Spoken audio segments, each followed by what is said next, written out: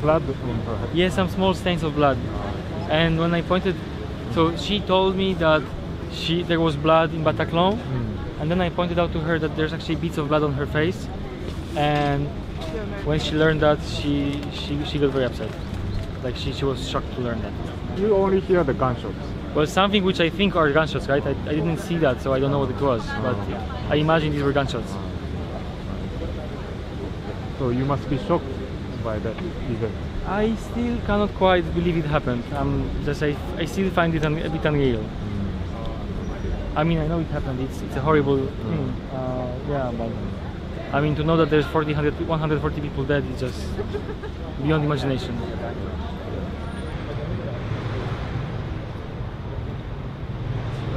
It's very a nice district. Usually, I mean, it's a place where we like to go out. There's like many bars, many clubs, a lot of music. It's not a rich district, you know. It's a district where a lot of young people go. It's not really expensive, so it's I mean, it's a place where I really like to go.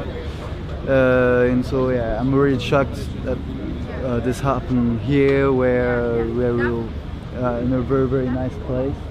So I don't know if you see the Bataclan just there. I was there like 1 month ago, like close to us. It's not the first time. We had like Charlie Hebdo before, but now the target of the terrorists are young people going out on Friday night, you know. So I think we begin to feel really. I feel like I can be a target, you can be a target. It's really easy to organize, and what we're scared about is it could happen again and again and again.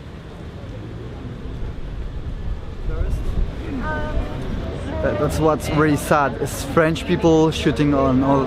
I don't know, we don't know now, but for the other guys, I mean the Frère Kouachi, and there was French, and I'm sure this one are also French. So. Yeah, it's French people shooting on French people. So yeah, I think that's very. It's like it seems like civil war, you know.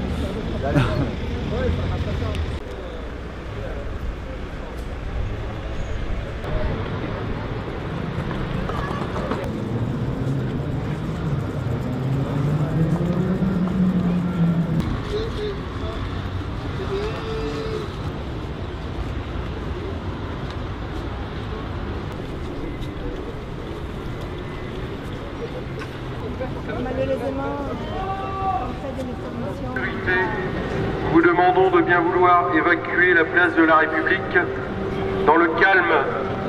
Merci.